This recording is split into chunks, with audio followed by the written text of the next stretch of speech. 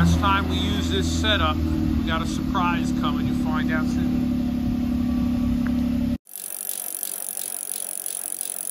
All right, we're finally back with some mountain bike content.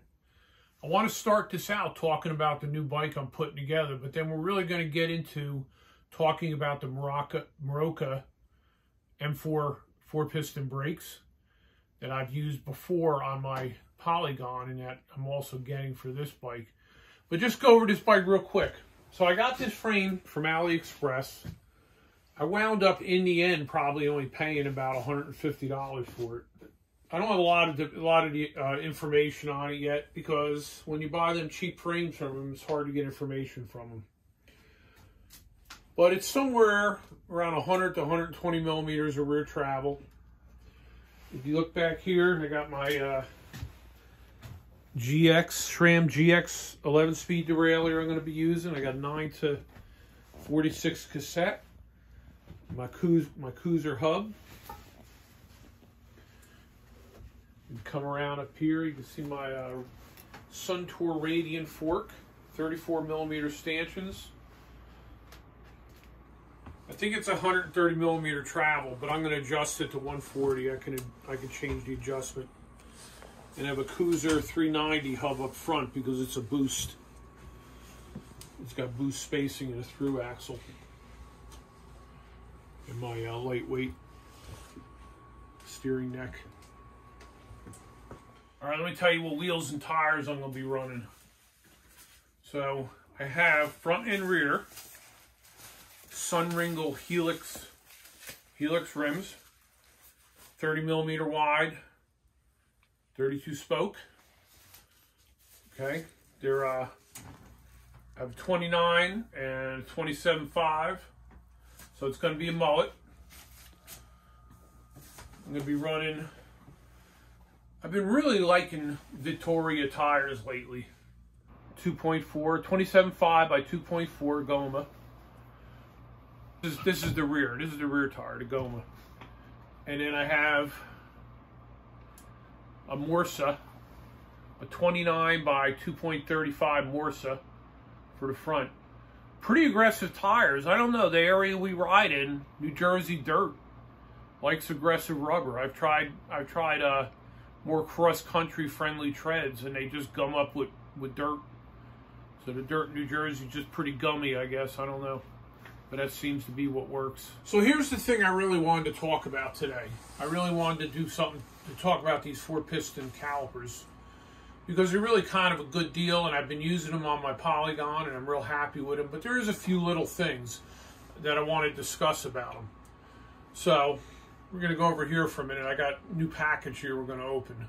All right, so I got this package here and I'm pretty sure it's the brakes. I haven't opened it at all, but I ordered it on March 7th, and I received it on March 19th. So it's about 12 days. I mean, you can't count on that from AliExpress. A lot of times, stuff comes up to a month, I figure. I paid $49.76 for them when I ordered them. I don't order them. I hope I don't cut nothing. It's kind of risky doing this. You might get a surprise, right? Okay, so we have mounting bolts. Now here's the thing you need to know. I use right-hand front brake because I've been riding motorcycles way too long to switch to left-hand front. Tracy's the only one that still uses left-hand front. I don't know why. She won't let me switch it.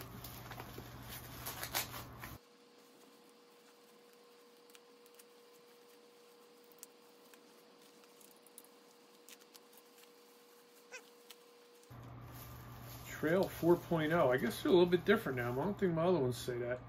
Oh, it's a different, it says a different brand for the master cylinder. Hassus, H-A-S-S-U-S. Huh. It still says E4. Ooh, this is a little bit different. This might be good though. See, I didn't even open up the I didn't even open it up to see, but One thing about these Meroca calipers, the ones I'll show you on my bike, you can't use the pads with the cooling fins because the pads have to come out from the bottom. But I have a feeling this version might come out the top. And that would mean you could use the cooling fin style.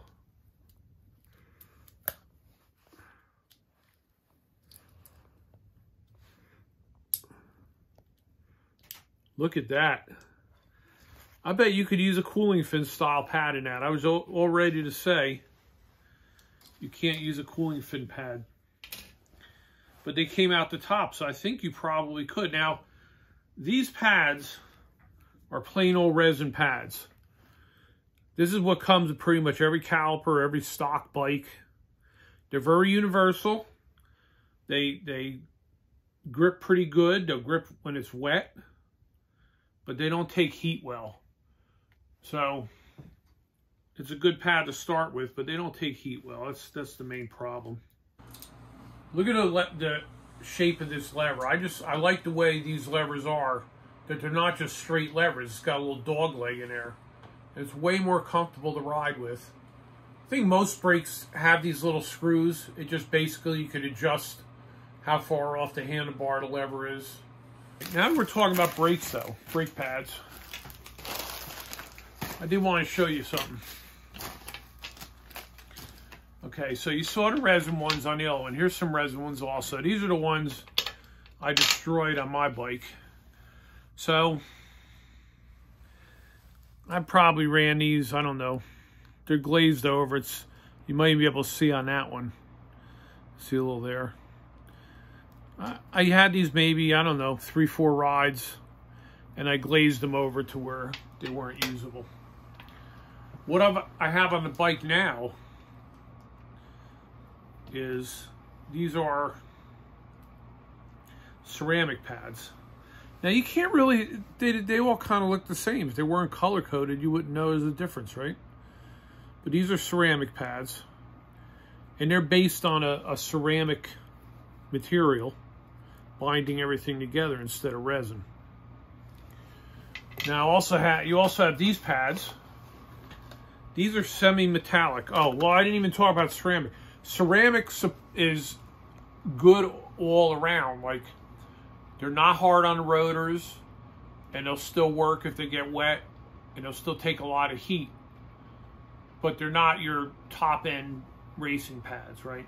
So now you have, these are semi-metallics. You might be able to see in the pack, there's a lot more metal in the actual, you can probably see the grains of metal in there. You can see these resin ones have some, hold it up a little more? Have some grains, but you can see a lot more grains in that one of metal.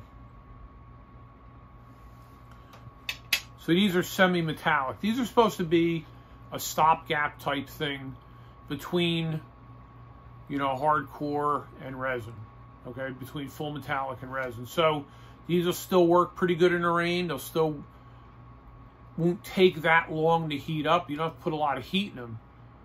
They won't be terrible on the rotors. They're harder on a rotor than a resin or a ceramic.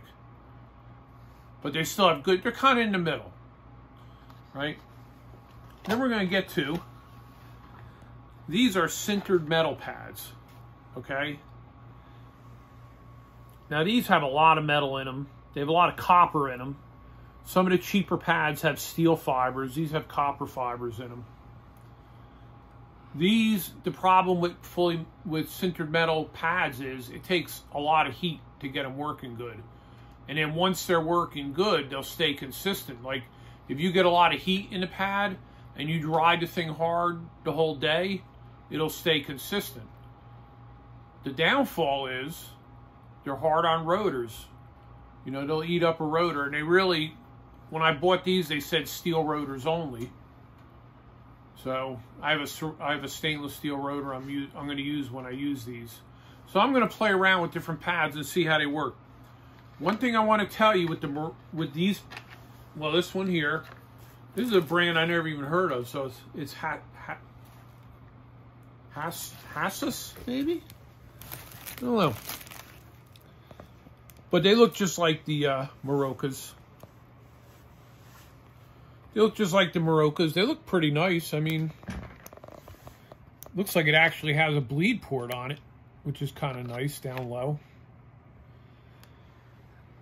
But they all use this. If you look at this pad, if you buy a pad that's made for a Shimano Saint M810 or Shimano Saint ZEE, they'll fit these calipers. So they'll fit the Merocas, they'll fit these, whatever that brand is right now. So you got a lot of options because, you know, it's the same pad as a Shimano. All right, so if you look at the Meroca M4, look how short that is. You can't take the pads out of the top. So you can't use a cooling fin type pad. But look at the opening on the top of this one.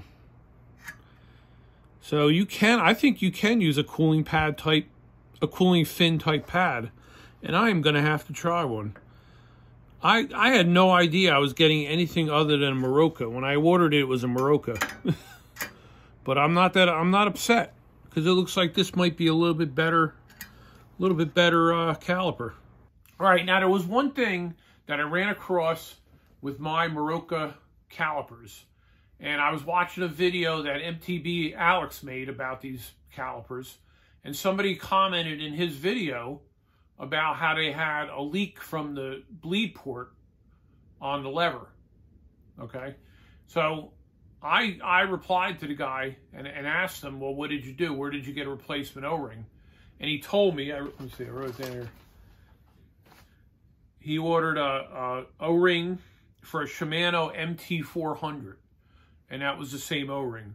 Oh, and his name was Juan Ponce. Hopefully I didn't mess your name up. So I wanted to thank him for letting me know that information. I bought a couple of those O-rings. Let's see if it's going to fix it. All right, so if you look down here on the lever, you can see the oil leaking out. And I hang my bikes upside down, and I always got to pump the lever. It's probably even low. Oh, it's pumped up. It drops because the oil pressure loosens up. So I'm going to loosen this up so I can get it straight here. And here's another thing I didn't check before, so hopefully it's the right O-ring. Get a little T15. This is the first time I'm checking myself, so hopefully. Okay.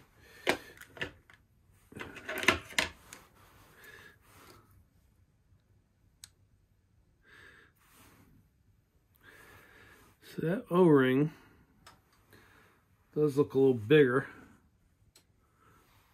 Here, look, you can see on here. You can see how much smaller the new one is. I mean, that's what I was told. The O-ring was the wrong size on them. I got these O-rings from Epic Bleed Solutions in the UK, but I'm sure you could source some other places.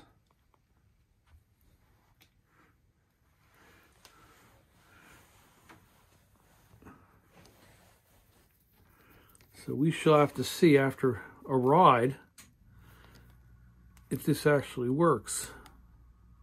We'll find out, I guess.